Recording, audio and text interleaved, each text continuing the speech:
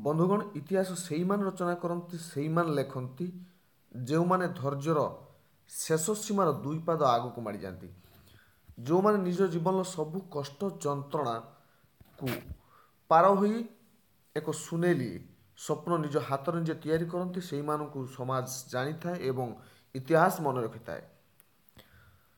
बंधुगण से एक आमे विरल प्रतिभा एवं ओडिशार एक गर्व व्यासकवि फकीरमोहन सेनापति विषय जानिबा किछि जଣା कथा एवं बहु गुड़ी अजଣା कथा जहाँकि आपण माने केबे जानि नथिबे तांको विषय आमे जानिबा। नमस्कार बंधुगण, एस मोटिवेशन ओडिया को स्वागत करुछि आपण मानकु संजय कुमार। तो आमे वर्तमान ओडिशार विशिष्ट व्यक्ति बा महापुरुष मानकर लाइफ हिस्ट्री बा तांको जीवनी उपर आलोचना करुछथि जहाँकि आपण मानक पाई बहुत दरकारी एवं या जानिबा मध्य निहाती जरूरी। तो जदि आमे कॉम्पिटिटिव प्रोस्पेक्टिव देखिबा तो आप निश्चित भाव में यह ओपीएससी ओएस एएसओ एवं ओडिशा रे हेउथबा विभिन्न कॉम्पिटिटिव मानकर पड़िबो एवं एसएसबी एवं लेक्चरशिप। तो जहाँ जहाँ वर्तमान ओडिशा रे अच्छी कॉम्पिटिटिव मानकर ये सब कथा पड़िबो ता सबु परे मध्य आम जातिर गर्व आम भाषार गर्व आम माटीर गर्व को आम जानिबा निहाती जरूरी। तो सेथिपाई आमे जन जन करी प्रत्येक ओडिशार विशिष्ट व्यक्ति और महापुरुष मानकर जीवनी उपर आलोचना करूँ। निश्चित भाव में आपंकर सहयोग रहिले आमे आउरी अधिक रु अधिक यहाँ पर आलोचना करूँ। बंधुगण आमे आज आलोचना करिबा व्यासकवि फकीरमोहन सेनापति विषय जार प्रकृत नाम व्यासकवि फकीरमोहन सेनापति नथिला तांकर प्रकृत नाम थिला ब्रजमोहन मल्ल। भल भाव में मन रखु बंधुगण, ब्रजमोहन मल्ल। तो सी जन्म होइतिले 13 जानुआरी 1843 मसीह जानुआरी 13 1843 मसीह बालेश्वर मल्लिकासपुर ठारे जन्मग्रहण करथिले। तांकर लेखनी चालना द्वारा आम ओडिया भाषा समृद्ध होइछि कहिले चले। जहाँकर लेखनी पाई जहाँकर भाषार परिस्फुटता पाई जहाँकर ज्ञान गरिमा पाई आज ओडिशा गर्वित जातीय स्तर में। तांकर रचित प्रसिद्ध लेखा मध्य जो रेवती ताहा आनी देछि तांकु आनी देछि एक अपूर्व सफलता एवं अपूर्व नाम प्रथम ओडिया गल्प रचयिता भाव में परिचित कराइछि। बंधुगण से मृत्युवरण करथिले जून 14 1918 तांकर पितांक नाम थिला लक्ष्मण चरण सेनापति, माता थिले तुलसी देवी। बंधुगण पिला दिनु से बहुत परिश्रम करथिले, बहुत कष्ट करथिले। केवल फकीरमोहन सेनापति को आमे साहित्य दृष्टिकोण जानिबा उचित नुहे, भाषा दृष्टिकोण जानिबा उचित नुह, ता सहित मध्य आमे जानिबा दरकार तांको जीवनी आमे जानिबा अर्थ एक नुआ मोटिवेशन आम भितर क्रिएट करबा। सी मध्य सबु बाधा विघ्न को एड़े कि सी मध्य एक बड़ महापुरुष परिणत होइतिले। तांकर पथ ये जो दीर्घतम पथ यह पुष्प गुच्छरे परिणत नथिला, ताहा निश्चित भाव में कंटकित थिला। तो सी कंटकित पथ को अतिक्रम कर आज इतिहास रचନ୍ତି। जो कंटकित पथ आमे मध्य मात्र किंचित मात्र कंटारे आघात पाई आमे छटपट होउचंती एवं आमर मन पछकु फेरी आसुची, आमे बारंबार असफल होउचंती। किंतु सी सेही कष्ट जंत्रणा को आकंठ पान करी सी मध्य दिन इतिहास रचिथिले। बंधुगण सी जतबेले गोटे वर्ष 1 वर्ष 5 मास होइतिले सेतबेले तांको पितांकर मृत्यु हो जाइतिला। बंधु चिंता करंतु 1.5 वर्षर पिला प्राय पाखापाखि 1.5 वर्षर पिला तांकर पितांकर मृत्यु हो जाइतिला। यार मात्र पुणी 14 मास परे तांको माँ मध्य देहत्याग करथिले।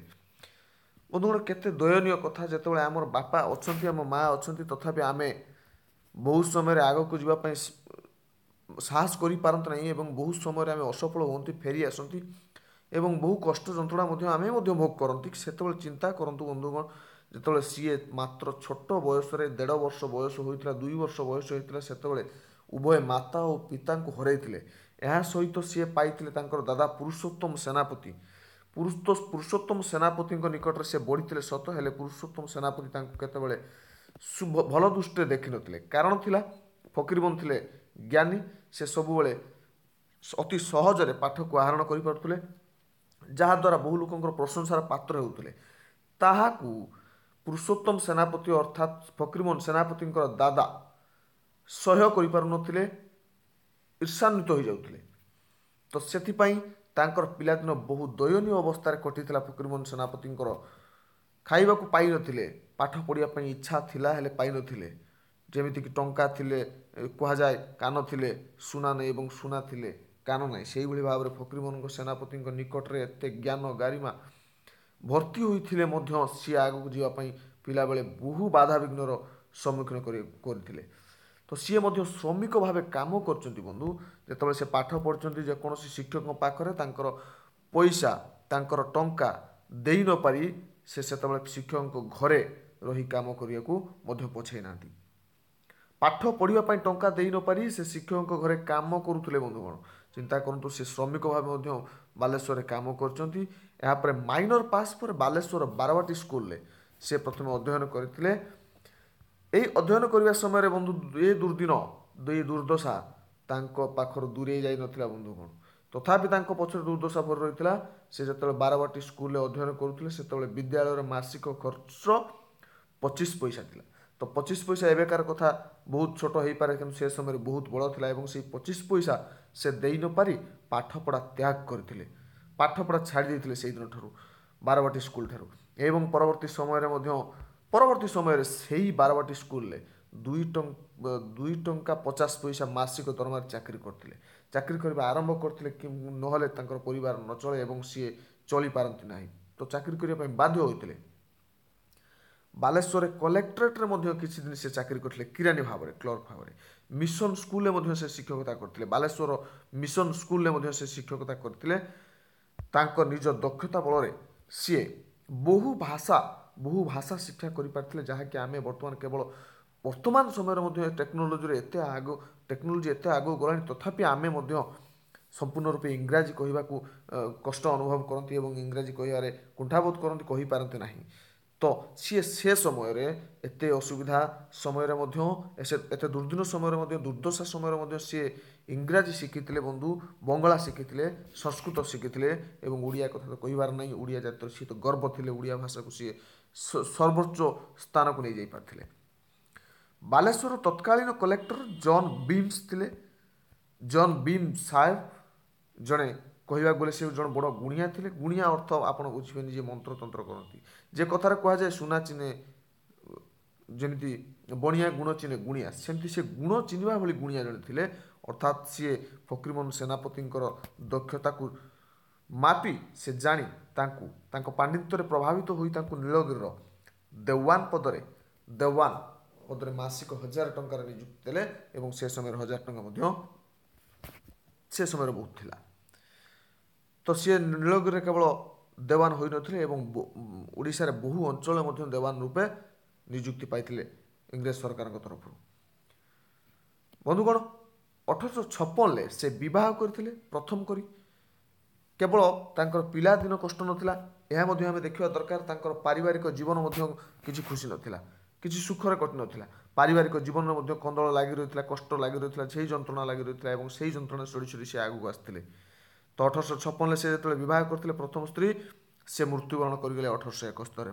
प्रथम स्त्री पत्नी तो प्रथम पत्नी मृत्यु पर सी 1871 मसीह पुनर्बार विवाह कले पुणी द्वितीय विवाह करथिले बंधुगण द्वितीय विवाह सिना करथिले 1877 प्रथम पुत्र मृत्यु घटला पुणी एक दयनीय घटना 1877 प्रथम पुत्र मृत्यु घटला बंधुगण एतिक सरी ना दुख 1894 द्वितीय पत्नी हो जाए परलोक गमन घटला देह त्याग करे 1894 द्वितीय पत्नी चलीगले बंधुगण एतिक सरी ना दुख परवर्ती काल में द्वितीय पुत्रंकर सहित मनांतर घटी यह अवश्य परवर्ती मुहूर्त थिला तो तथापि सांसारिक जीवन निश्चित भाव में कष्ट जंत्रणा करथिला आमे एतिक बुझीपारिबा हेले पारिवारिक जीवन जते दुख जंत्रणा करथिले से भाषा साहित्य रे तांकर से अम्लान कृति आज भी ଚିର ପ୍ରଜ୍ୱଳିତ।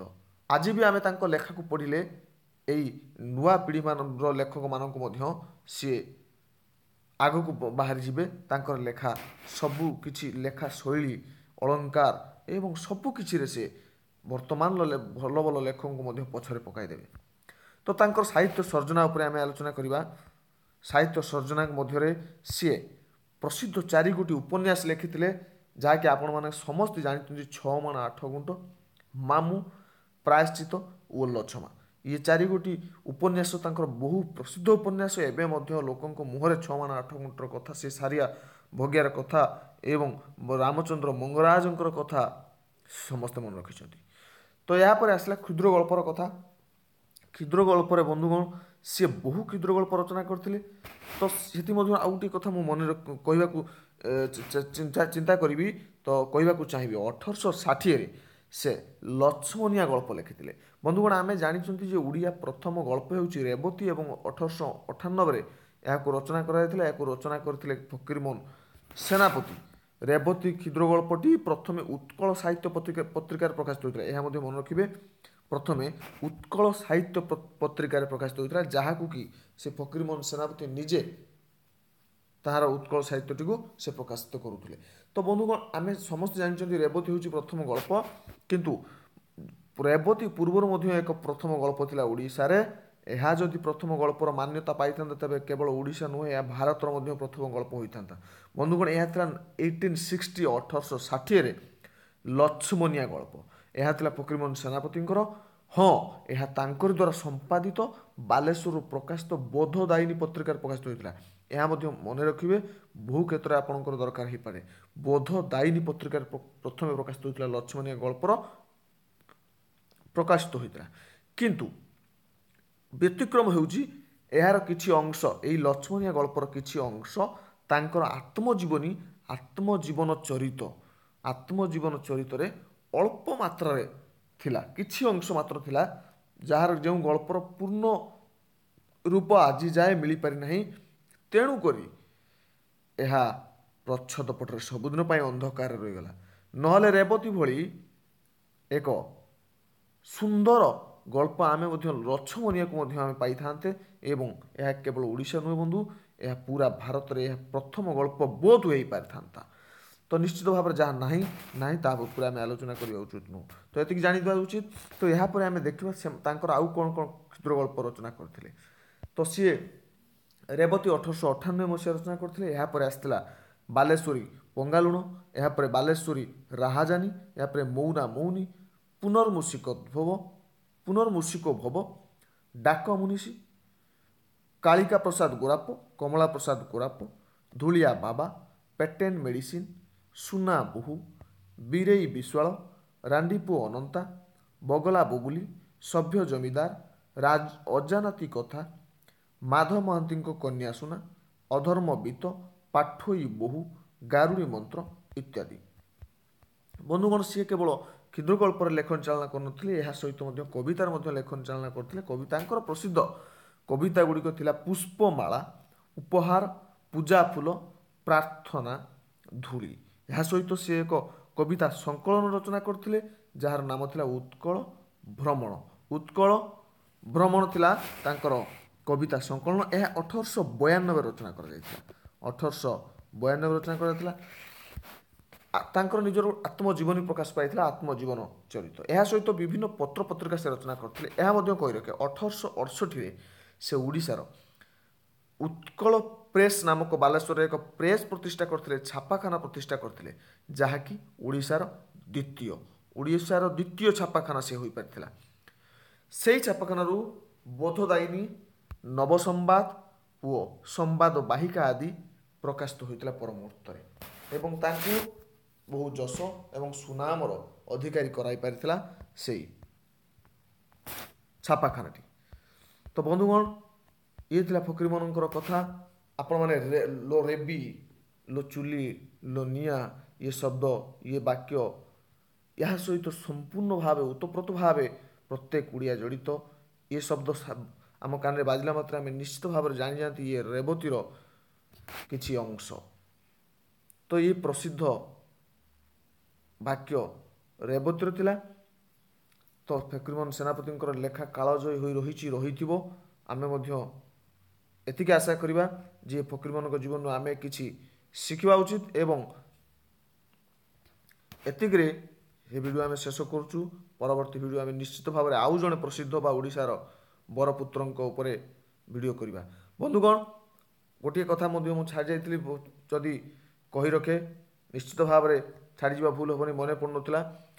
ତ ତାଙ୍କର ବ୍ୟାସକବି ଫକୀରମୋହନ, ସେ ଯେତେବେଳେ, କାହିଁକି ବ୍ୟାସକବି ବୋଲି ତାଙ୍କୁ କୁହାଯାଇଛି, ଯେତେବେଳେ ସିଏ ତାଙ୍କ ପତ୍ନୀ, ପ୍ରଥମ ପତ୍ନୀ ରୋଗ ଶଯ୍ୟାରେ ପଡ଼ିଥିଲେ, ସିଏ ସଂସ୍କୃତ ମହାଭାରତ ଏବଂ ରାମାୟଣକୁ ଓଡ଼ିଆରେ ଭାବାନୁବାଦ କରିଥିଲେ। ସେ ଲେଖିନଥିଲେ, ଶାରଳା ଦାସଙ୍କ ଭଳି ସେ ଲେଖିନଥିଲେ, ସେ ଭାବାନୁବାଦ କରିଥିଲେ ଏବଂ ତାଙ୍କୁ ତାର ଅନୁବାଦ କରି ତାଙ୍କ ପତ୍ନୀକୁ ଶୁଣାଇଥିଲେ।